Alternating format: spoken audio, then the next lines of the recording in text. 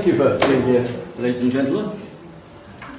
I work in the School of Computing within the College of Engineering Technology, and I've been involved with online learning almost since I started in 2002, on and off, and also have been in the School of Business and also computing in various stages. And I also actually taught with him here out in Botswana a long time ago, wasn't it? 2012. Oh, it was all recently as that, was it? Oh, right. Okay, well, I started teaching there in 2004. Now, mine follows actually on rather nicely from what Paula has been talking about. But one thing that's interesting is that if you can personalise, and here we see some of our educational imperatives here at the university and in HE worldwide, it turns out, talking to colleagues around the world. We've got problems, issues on diversity. We're wanting to move more and more towards students negotiating their own assessment in one way or another. Internationalisation, both the curriculum and the assessment, and we've got lots of international students. We've got international colleagues here as well. We want to go for widening participation, and we now have from Advanced HE and the government an objective to eliminate the BMEI grade deficit. Because in most universities it's somewhere between 10 and 20%. My modules have no deficit. And I was put forward by Plowden a few years ago for the HE and TFS because of what I've been doing. I have no BMEI deficit. Because I break taboos all the time. How many of you feel in your teaching, in talking to students, whether in the workshops, tutorials, seminars, or the new PAT system as well, talking deeply, or getting the students to talk deeply about themselves? We're all a little bit scared, aren't we, about getting a bit close to things. But we must remember that we, all of us here, and all of our students are unique. We have our own individual backgrounds, ethnicity, gender, language, etc., etc., etc. New York, Brooklyn, Oxford. Each of the students there is unique. And our question I want to pose to you as we go through this next few minutes is, how are you going to get each of those students to provide their own personal insights through their learning mechanisms and their assessments? Do you set them a single assignment which everybody does, and by golly it's a bit boring, reading it all the same basically, same set of references and citations? Or do you give them a big topic which is relevant to the module, the learning outcomes and so on, and get them to research that little bit which is relevant to them, that really captures their interests, so they can provide their insights about that topic? And they will give you assignments. 2,500, 3,000 words with 50 citations and references list.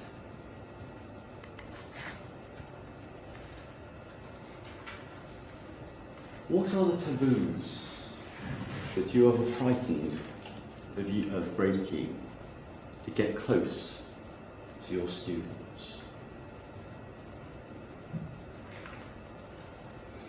How do these taboos stop us helping our students to get the very best out of the work that they do while they're learning? Because remember, we don't teach them anything virtually. We cannot teach you to learn something. You have to want to learn it.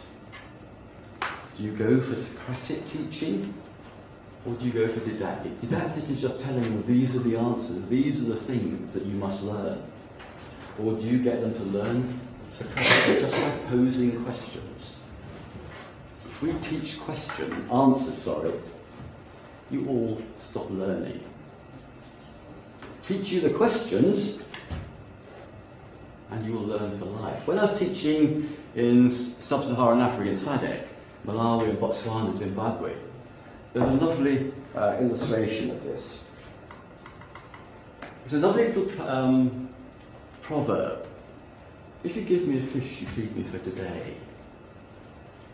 If you give me a fishing rod, I can fish and feed my family for the rest of the month or the year. You can go one step further. If I teach you how to design and make the right sort of fishing implement, it might be a net, it might be a rod, then you will feed your family and your extended family for life. Because even if things change, you will know the questions to be able to design the right thing for the next sort of set of fish that come along, which might not be caught on rods, they may need nets. How do we support our students?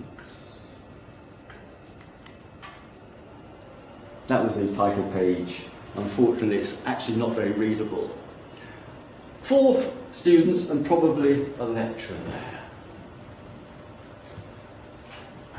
Would you ask any of those about where they came from? Or would you just say, oh, they're students here at the University of Derby, and that's it? Why wouldn't you ask them individual questions about their background, about where they came from, about what makes them interesting, what's interesting for them?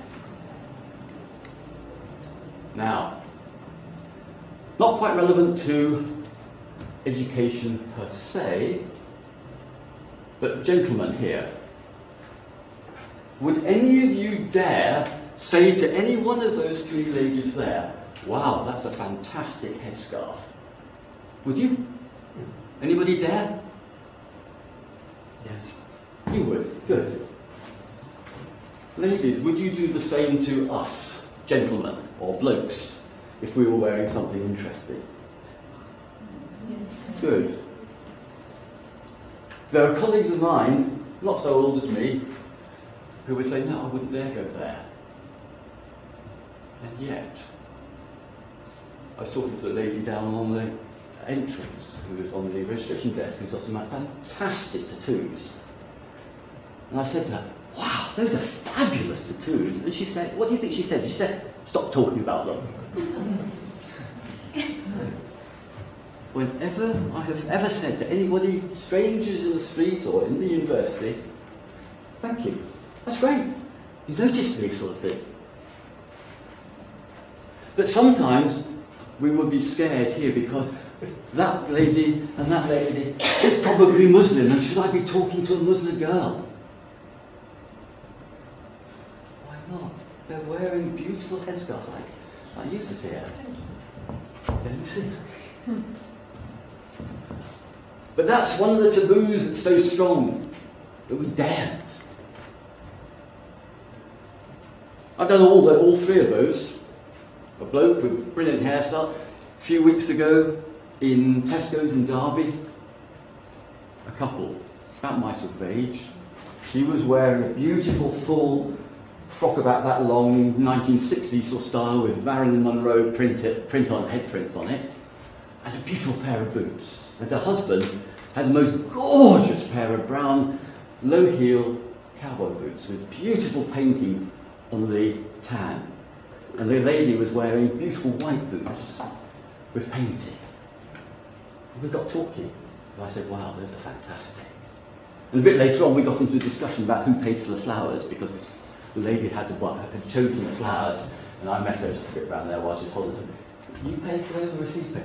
He actually paid for it. He normally gets it. And you can get into interesting discussions that lead you to know more about the person.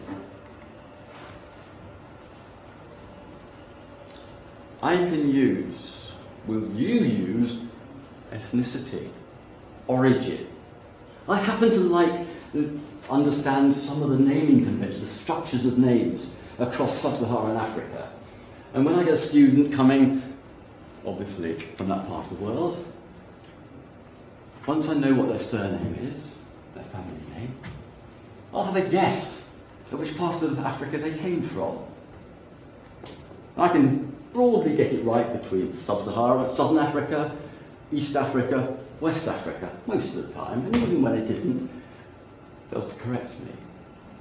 And then we can have a discussion, because if they are international students who've come here, particularly say for master's students, there's an interesting discussion about their assignments and their projects. Are you going back?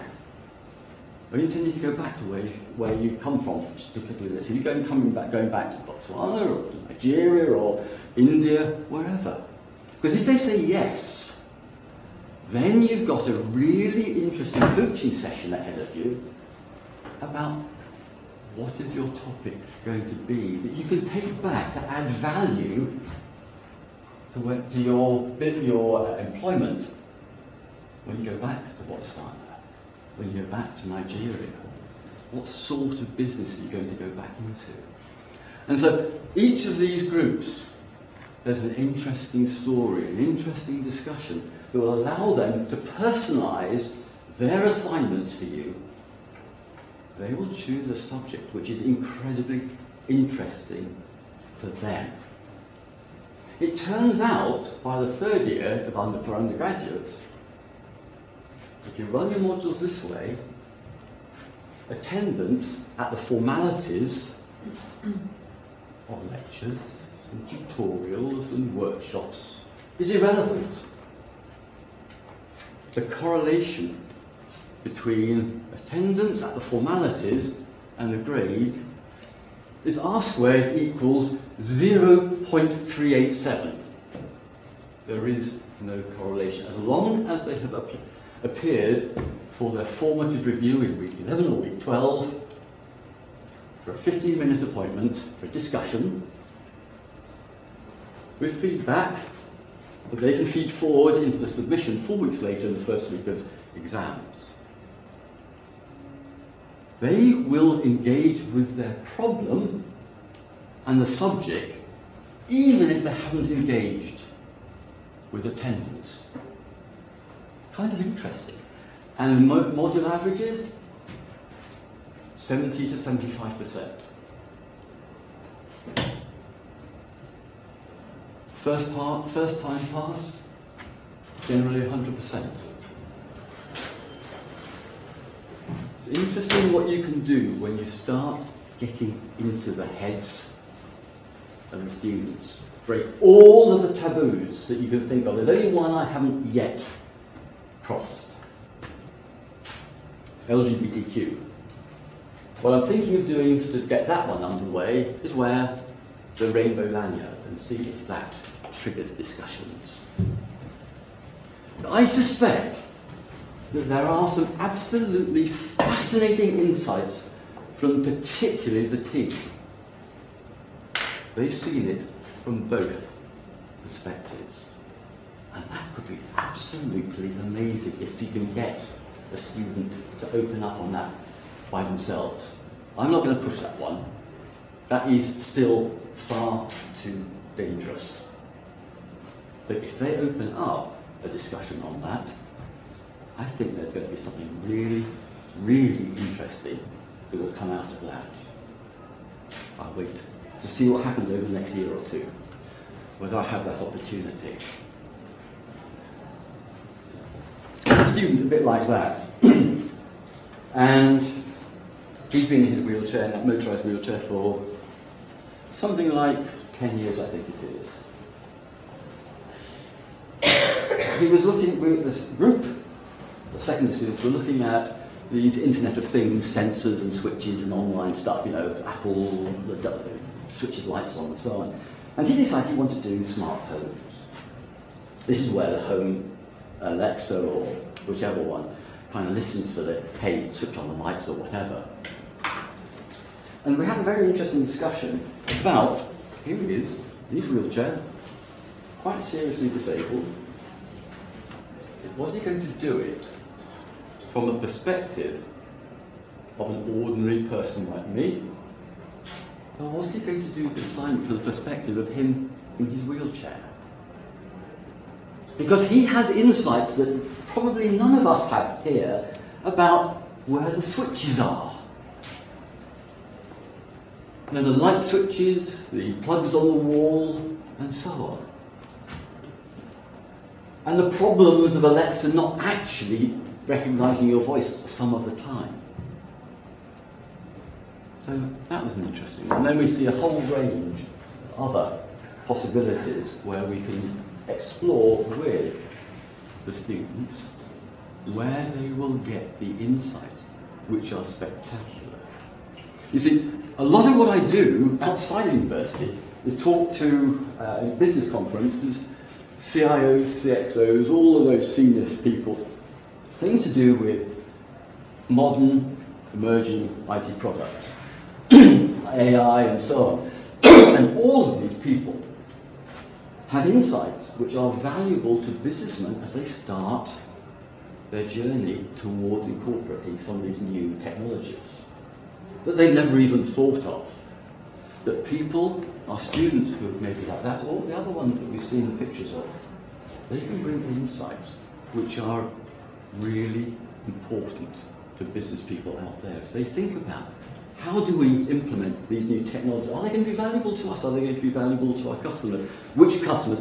Oh, well, we're really thinking about the people, the white intelligentsia who love technology. And we'll provide all these clever things for them, who've got far too much money and can waste $1,000 on a juice pressing gadget. There are many, many things that are much more valuable if we listen to all of our students. They will tell us stuff that we can then use and publish outside. The big acknowledgement to them. All of these other ways of learning, that uniqueness, that's really important. They can then see that they are making a difference. Following on from something that Paula was saying, she showed those 2 or 3 versions of that statistics course. It turns out, based on work and experiment done in Scandinavia, with 2 identical sets of teaching and learning materials, but differently badged and marketed. One was effectively Bridge Building 101. Here is how you go about the design and stress analysis and so on and so forth for civil engineering for designing a bridge. Typically, 95% male applications. The other one, exactly the same content, but advertised as bridge building or building bridges. In other words, doing something useful,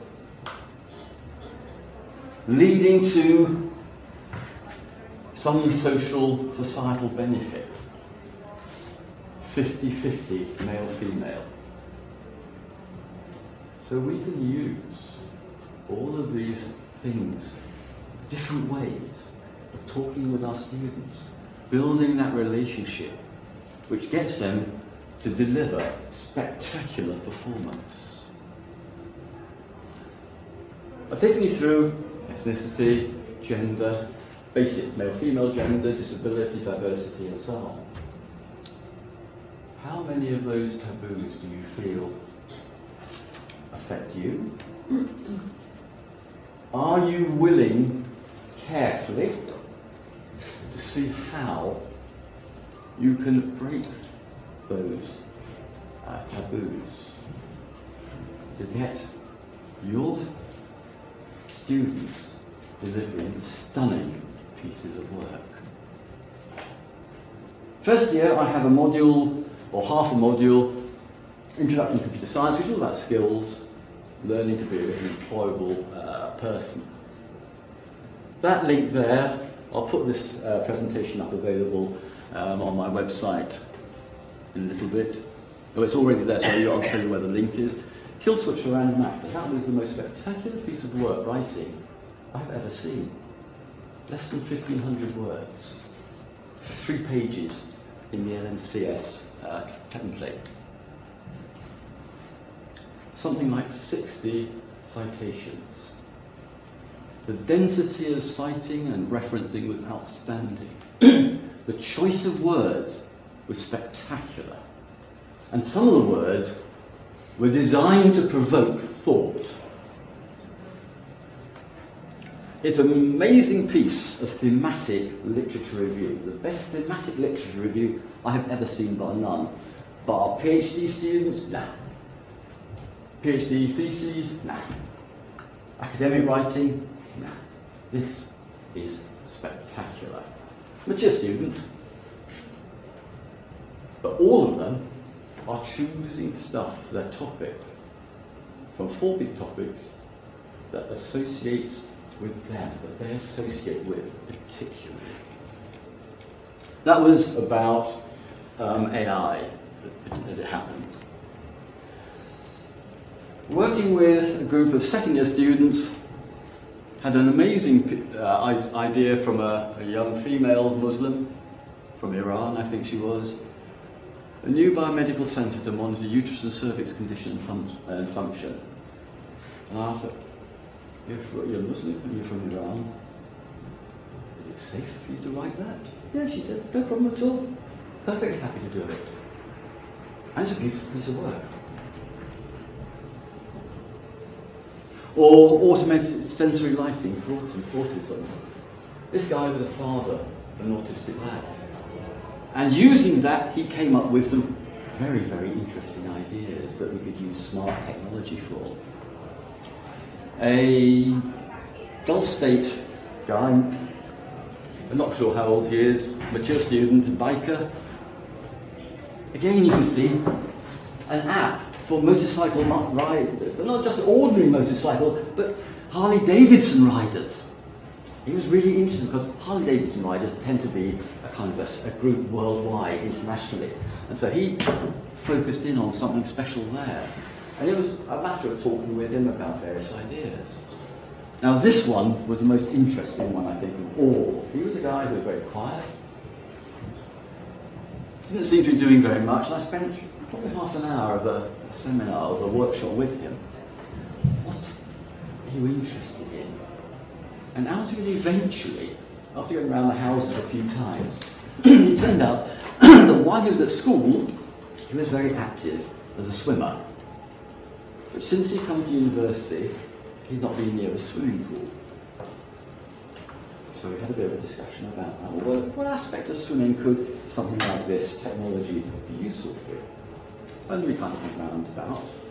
And eventually, he came up with this clever way of using some sort of sensor that could be useful in swimming pools to identify people getting into trouble. Particularly when a swimming pool is big and it's full of people, it's difficult to see what's going on. Now, so he found an idea, a topic which is interesting, but the result was more interesting. I went back, we had a chapter in next week and then the second week after that. It turned out he'd started swimming again. He discovered his love of swimming, and he started going to swimming at pools to do his swimming. It changed his life a bit. He became more interested in things. So, first question to finish. Are all of your students achieving their potential?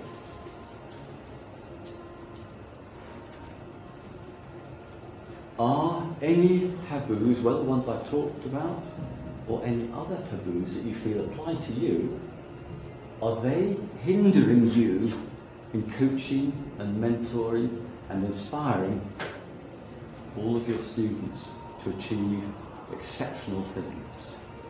Thank you very much.